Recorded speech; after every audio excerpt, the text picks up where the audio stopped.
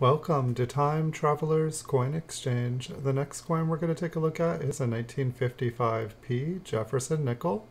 This is a business strike nickel from the Philadelphia Mint.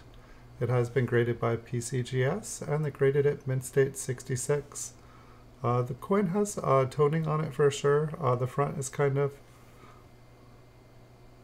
a little bit yellow orangish fields on the front. The reverse has quite a bit of color.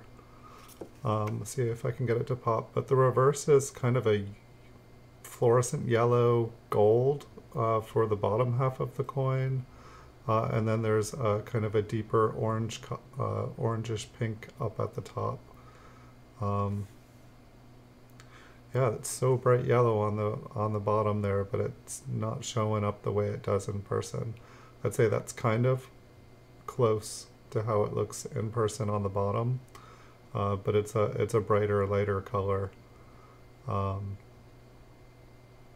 See, play with it a little bit more. Try it sideways, but definitely a very strong, bright toning on the reverse. It's kind of a sunset. But thanks everyone for watching. Have a great week, and I'll see you all in the future.